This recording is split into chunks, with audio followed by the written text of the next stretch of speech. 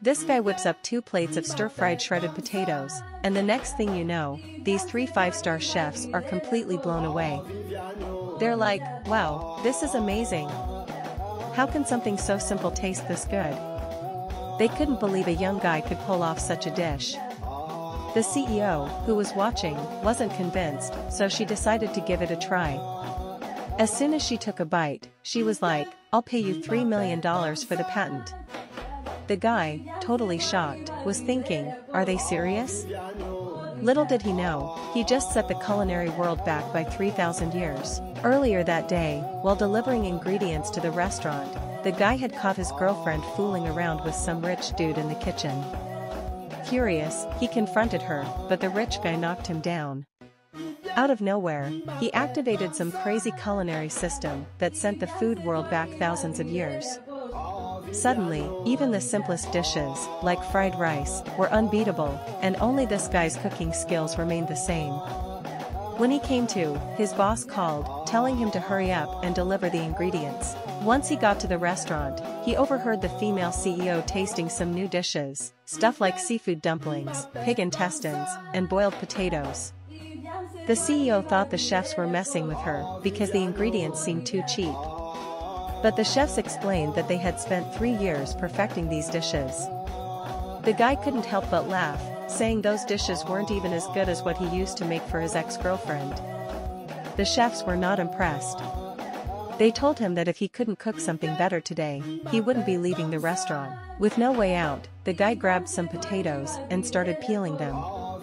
The chefs were dumbfounded. Who peels potatoes before cooking? They thought he was wasting perfectly good ingredients. The CEO figured he was just some delivery guy who didn't know what he was doing. But then, the guy stir-fried the shredded potatoes in an iron pan, and in just a minute, the dish was done.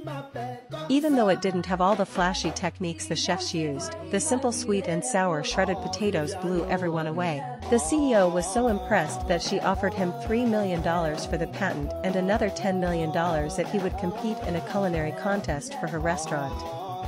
The guy, who really only knew how to make home-cooked dishes, wasn't sure he had the skills to compete. But the CEO sweetened the deal, saying that if he helped her win, she'd not only give him the restaurant, but also marry him. Tempted by the offer, the guy agreed. But when they arrived at the competition, he was shocked to see his ex-girlfriend and the rich guy there too. The rich guy immediately started mocking him, saying a delivery guy had no place in the competition. Luckily, the CEO stepped in and proudly introduced him as her restaurant's representative. The competition started, and each contestant picked a dish. The top 3 contestants chose dishes with difficulty levels over 200, which made the guy nervous. He was just a delivery guy, how could he compete? He spotted fried rice among the remaining options and felt a bit relieved, so he chose that one.